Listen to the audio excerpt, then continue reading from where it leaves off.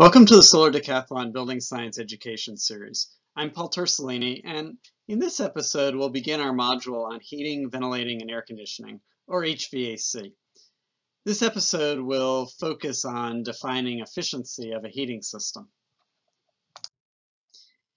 In our building envelope module, we talked a lot about how heat is lost from a building when it is cold outside. The reverse of this is also true. When it is hot outside and cooler inside, heat enters the building. To maintain a constant indoor temperature, we need to add heat in the winter to replace the heat that is lost. If we don't, the building temperature will decrease. And in the summer, we need to cool the building, which is really the process of removing heat from the inside of the building. If we don't do this, then heat will continue to transfer from outside to inside, and the building temperature will increase. Typically, we accomplish this with heating and cooling systems. These systems need energy in order to operate. The operational energy consumes fossil fuels and uses electricity. And that electricity needs to be generated by something. As we saw in an earlier episode, those electrical generation sources are typically natural gas, coal, nuclear, and some renewables, including hydropower. The heating and cooling system is designed to keep the interior of the building at a comfortable temperature. And the range of temperatures that we are comfortable at is fairly narrow, typically between 70 and 76 degrees Fahrenheit. We will talk more about the complexities of comfort in another episode, but for now, we will strive to keep the inside temperature within this narrow band. To save energy and its associated costs and environmental impacts, we need to reduce the amount of fuel and electricity that is used in the building. We will talk about this in terms of winter, but the same holds for summer. In order to save energy, we need to minimize the amount of heat transfer through the building envelope. That reduces the amount of heat that the heating system must replace. Why do we care? In general, we are concerned about the environmental impacts of fuels, including electricity, that are consumed by heating and cooling systems in the building. We also tend to be concerned about the cost to operate our buildings. There's also the heat that is rejected into the environment. All the fuel we burn and the electricity that we consume ultimately ends up as heat that leaves the building and enters the environment. To maintain comfort in a building, we need to look at fairly small time steps. We will look at the energy added on an hourly basis from an operational point of view, but we'll aggregate this over the entire year when considering overall impacts and cost. For these small time steps, we look at energy consumed over the 1 hour time step. That is really a measurement of power that can be represented by Q dot with units of power. We're trying hard throughout this course to distinguish between power and energy, as the terms are often misused.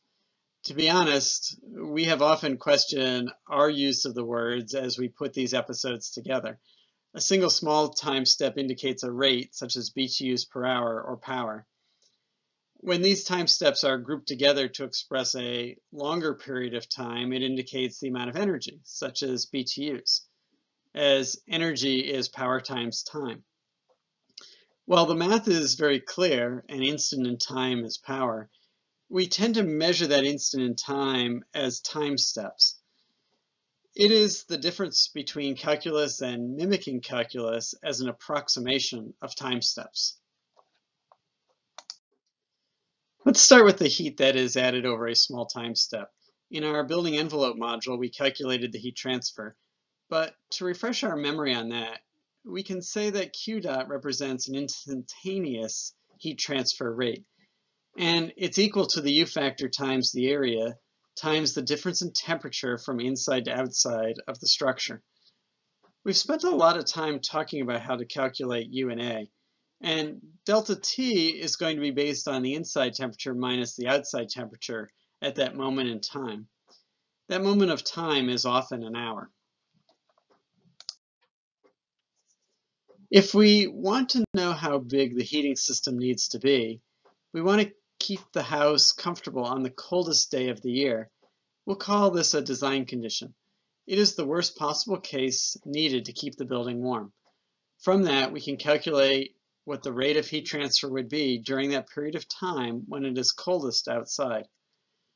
The calculation tells us the amount of heat that the building's heating system needs to provide at that design condition.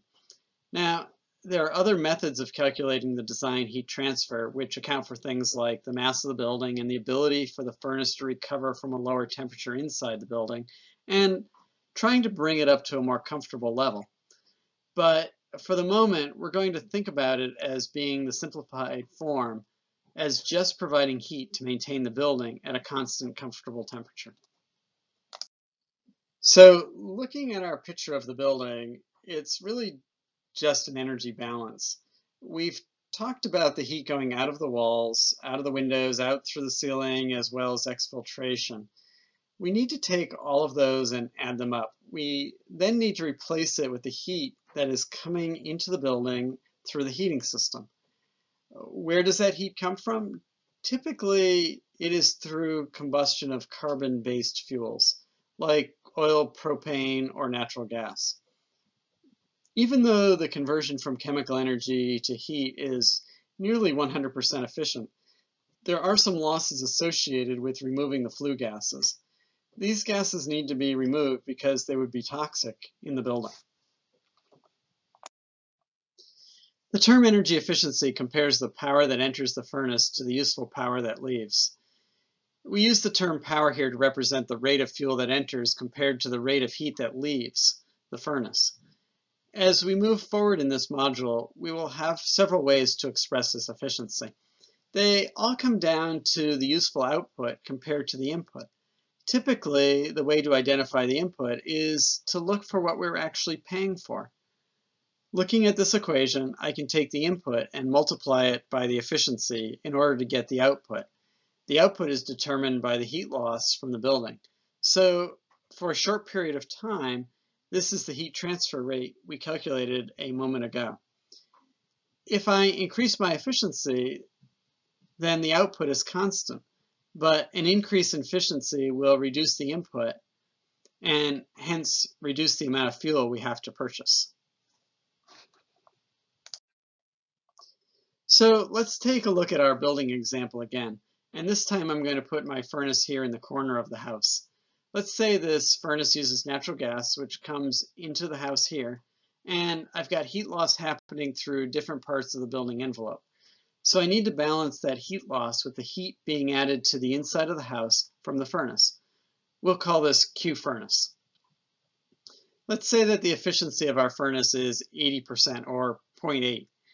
If I look at the equation for efficiency, it is equal to the useful output divided by the input.